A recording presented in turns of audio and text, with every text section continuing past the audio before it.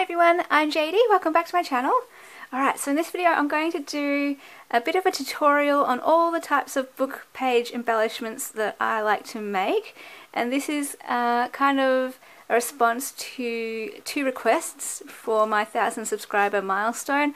One was to see more tutorials on embellishments and ephemera, and another request was to see how I deconstruct a book and use all the pages in it and make a journal. So I've got a book here and I will be making a journal out of it, and I've already taken out quite a lot of pages, so I have been making, as you can see, all of these different embellishments, just trying to see if it works, experiment with a few different ideas, and I'll show you what I've come up with. And yeah, I will continue like taking out every single page and making embellishments with these. So I thought at this part of the process I'll put the camera on before all the pages are gone, and then what I'll do after this, I'll show how I then gut the book, even though there's no pages anymore, and then how I use the book to make a journal. But for now, let's just do the tutorial. So I'll show you the different ones I've made. Some of them you may have seen before when I've already shown them on my channel, but the most basic one that I like to do is envelopes, and I've done sewing with these ones, but you can definitely use double-sided tape or glue, but for these ones I've done sewing. So just your general envelope, and yeah, I'll show every single one of these. I'll show how to do it in this video, even though I may have shown it in a previous video. I'll just do it all in this one video, so it's all in one place for you guys. So envelopes, and yeah, all of these as well, you can kind of experiment with how big and small you make them, depending on if you do it lengthwise or height-wise with the page. For example, you can cut this shorter, the flap, make it longer or whatever, have a longer envelope.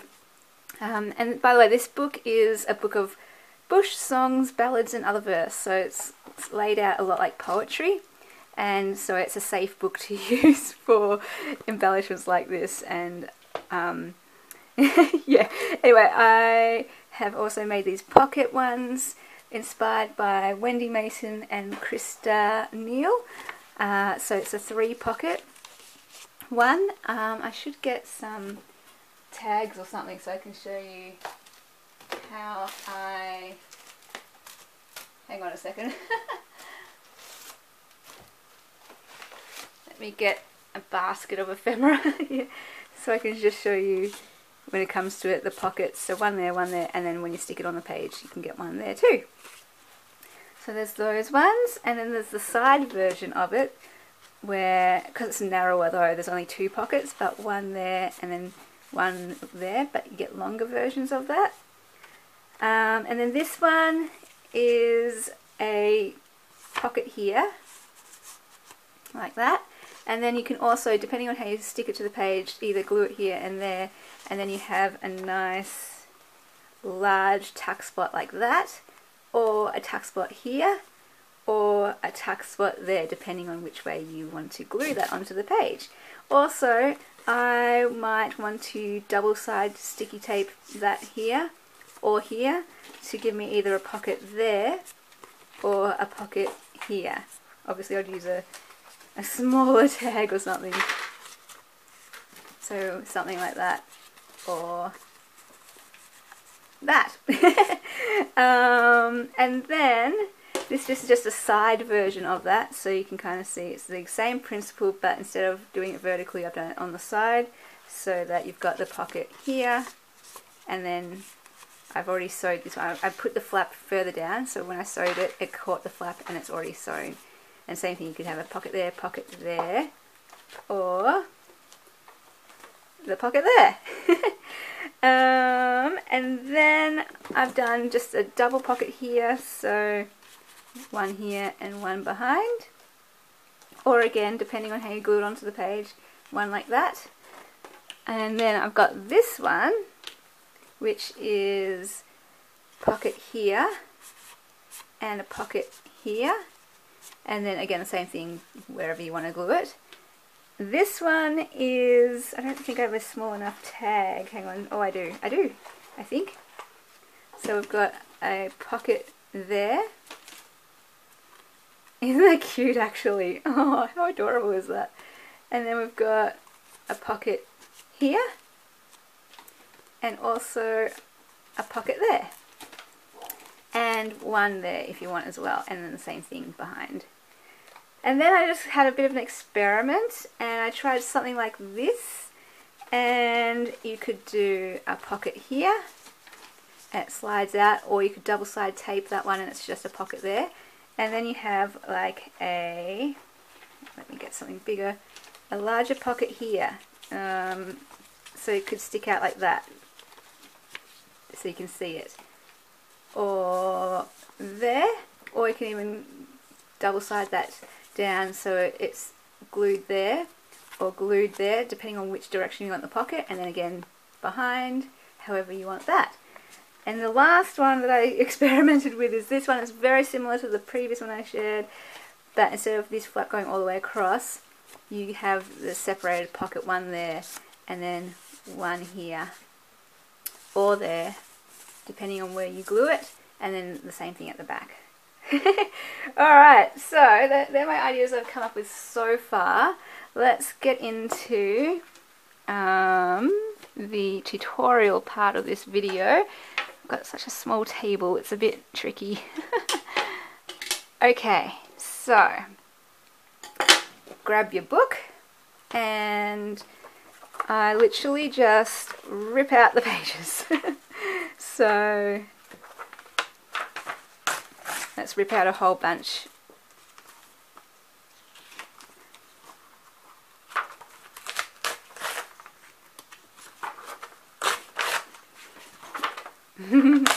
My little Keanu's having a fun play, running around my room. He's got a little fluffy mouse toy in his mouth right now. It's so cute. I love how he prances and bounds about my room holding a toy in his mouth.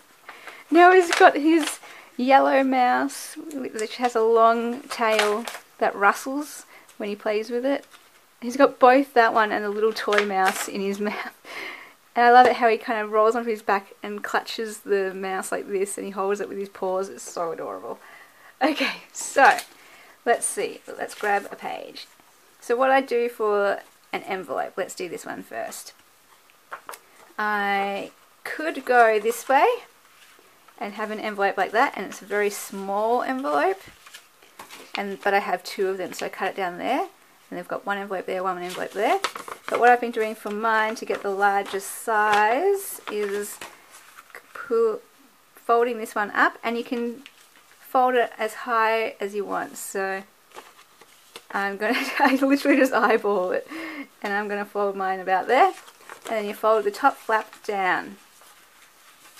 And the great thing about this size of book page is that you don't have to cut the flap down. You could if you want it shorter, but you can just fold it however you want so that there's no cutting involved that way. I'm just going to tidy up these edges here and use the writing as a guide to know where to cut. Like that. So there is the envelope, and obviously you can glue that, double side tape that, or sew it. For the sake of this video, let's go with double-sided tape. So yeah, this was probably the very first embellishment that I've ever made. So super, super easy. And I love doing this with music paper, especially. And also, you can just use any book page really, botanical pages, children's book pages with the illustrations. I'm going to try to get more into that. At the moment I've only been using text or music paper. And it doesn't matter what size page you have, you can just cut it down to make any size envelope that you want. So, oh hello Keanu. Keanu just jumped onto my back again, wanting cuddles. So there it is. And then I just distress the edges with this particular kind to just give it more dimension. And then of course I mean, you could do whatever you want. You could add flowers and bling, and sometimes I decoupage mine with the napkins. You know, go crazy collaging and decorating the envelope, but this is just the base of how to make it. So that is the envelope. Alright, I mean, super basic, but let's start off with the easier ones and move our way up. So the next one, let's do the simple pocket, which is exactly the same as the envelope pretty much, but what I'm going to do is I'm going to go this way, this long way, and then I'm going to just trim across the top to get that straight edge, and then I'm going to get two. So again, I'm just going to eyeball it and go there. So one's a bit bigger, one's a bit smaller, just to show, yeah, you can make it as wide as you want or as narrow as you want. And then I'll just do the one, but again, I would double side tape that and or sew it. But actually, let me do this first, because once it is glued down or stuck down, however you want to do that, you can't really do the distressing on the edge that you've glued down. So you want to make sure you do that before you glue it down.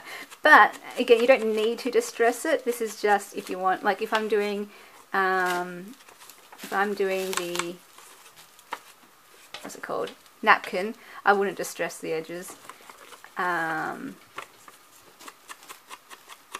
if I'm going to just decorate it, you know, with layers and fabric or other things, then I wouldn't distress the edges either necessarily.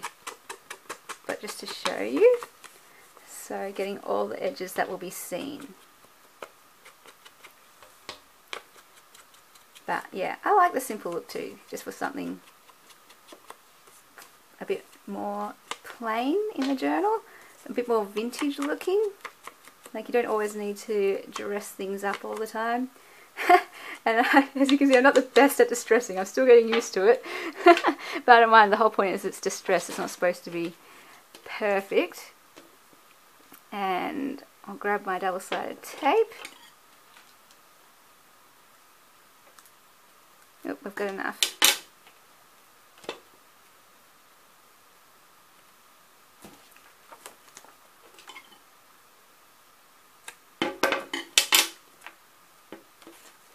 So this is quite wide tape, so this is, I just cut it in half, like down this, I turn it into 2 strips to make it last longer, and also so that there's more room in the pocket, because sometimes you want to put quite a large tag or journal card in the pocket and you're like, oh no, I can't, it's too narrow. So that is the double pocket. Alright, let's do the triple pocket next, which is really fun. That one's got a bit of a rip in it, so I'm not going to use that one. Okay, so just going to make this straight edge. Oh my gosh, can you see Keanu? Look at him. There are 2, hi honey, hi baby, how are you? There's like a little platform bit here underneath the table. There's 2, one up really high underneath glass and one a bit further down, and he's now able to leap up onto those tiny little platforms and balance there and sit there. They're so cute. I didn't realise he could jump up and reach that top one without the chair to get up on it first. I know he jumps up onto the bottom one a lot, but that's the first time I've seen him jump onto the top. Oh my gosh, that looks so funny. Oh, that's hilarious. Alright, so here, it's a bit of a tricky. So what you do is go, depends which way you want it, if you want the words upside down on this part or that part. So I'm going to fold this one up quite high, and there's my first pocket there. And then I'm going to fold this bottom part up again to whatever height I want it. And then I've got my pocket there, ooh, and pocket there. And again, you could keep it that wide and just clip it into a journal, have it on the side, or if you want it, look at him, so cute. Or if your page is narrower and you want to put it this way, then all I would do is just cut it down to size, using the words as a guideline. And just to show you the edges, you definitely want to distress it before you glue it down, because there's a lot of folds in this one.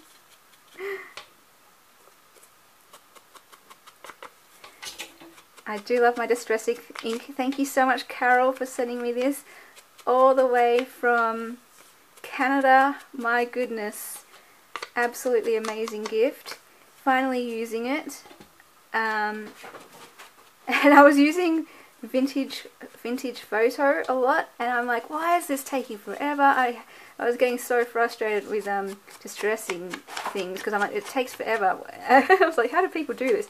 And then I realized that when I switched to this one, the ink is so much more wet and applies much quicker, and is, yeah, you can nut these out really quick, and it's not a struggle. Like before, I was just going, oh, why is this not fun?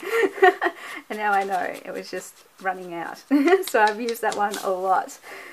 And now I'm moving on to Walnut Stain, which is darker, makes it a bit more dramatic. Keanu. Oh, he is having fun running around. Okay, so let's do the double-sided tape.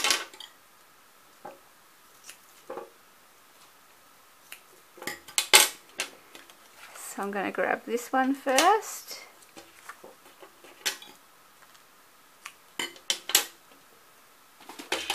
Oh my goodness, did you see that? He tried to jump onto the table. He didn't quite make it, but he is getting so agile. He is getting so incredibly agile, and I am like in awe of how far and how high he can jump. Hey, beautiful. Oh, oh, honey. Oh, he really wants to come onto the table. Oh, you're so cute. Oh, once I get a bigger desk, I will love having him up here with me. Well, maybe not love it. He might just crawl over everything. Oh, he's so cute. It makes me feel like he wants to be close to me. You know, like if he wants to be where I am, see what I'm doing. So fun. Whenever I go out of the room, if he's asleep or playing, he always, you know, wakes up or stops playing to see where I am. Hang on, he's coming up from behind. He's on the chair behind me now. He's on a mission to get on this table, I tell ya. So there's the try pocket. Come here, kitty. You say hello. You say hello.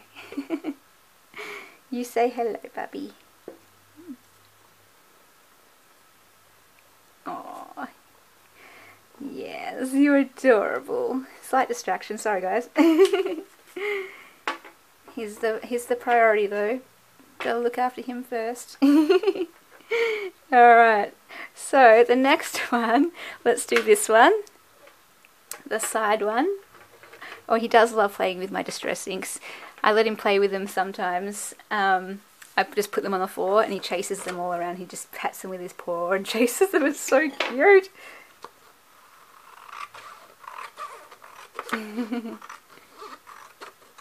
Oh, you're adorable, Keanu.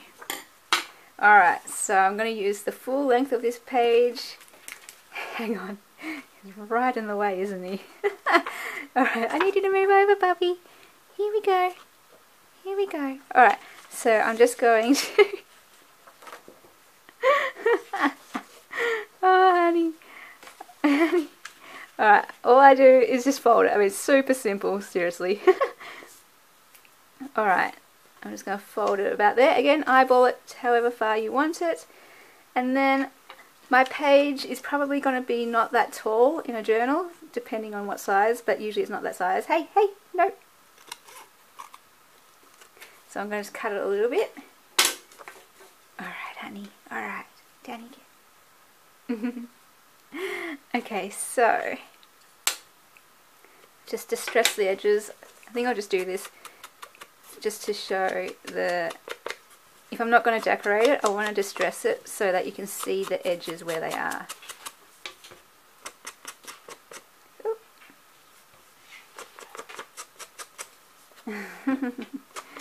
Oh, he's so cute.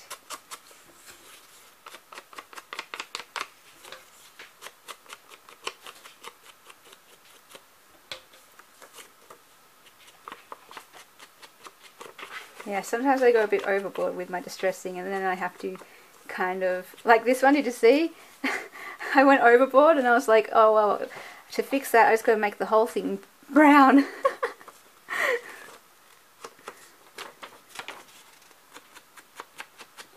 But I don't mind. It's all just fun to experiment and see different looks anyway. Alright, so there is my... oh dear, my long pocket.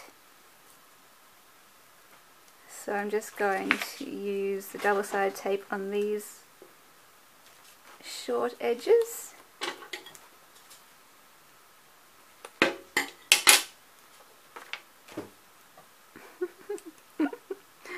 Ah, Keanu. He's playing with his mouse again. Alright,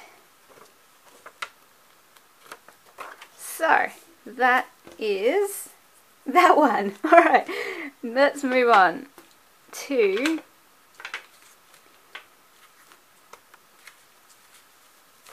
hang on, let me grab my page. Let's move on to this one and this one. Let's just do one of these. I'll do this one here. So basically what I do is I'm going to fold it across this way, all the way, in half, and then I literally just get this flap and I fold it down like a triangle. And you can either do it here or all the way to the edge, depending on if you want a pocket there or there. So I'm going to do it just a little bit because I want a pocket here. Now I'll tidy up the edge.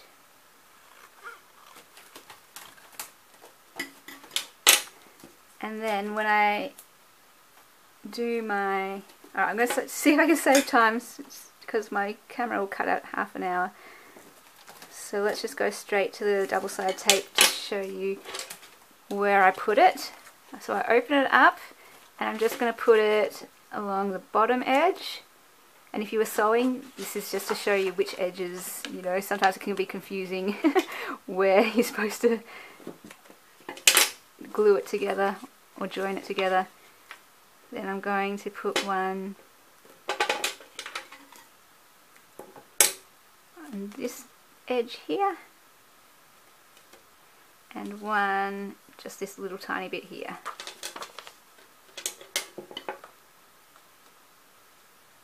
Okay, peel all that off.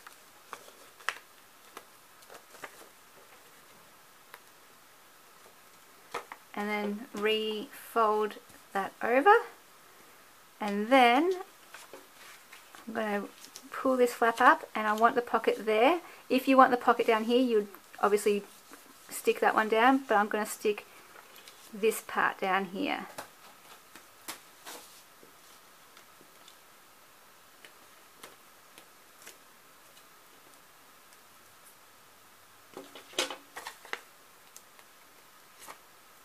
Okay, so then I have my pocket here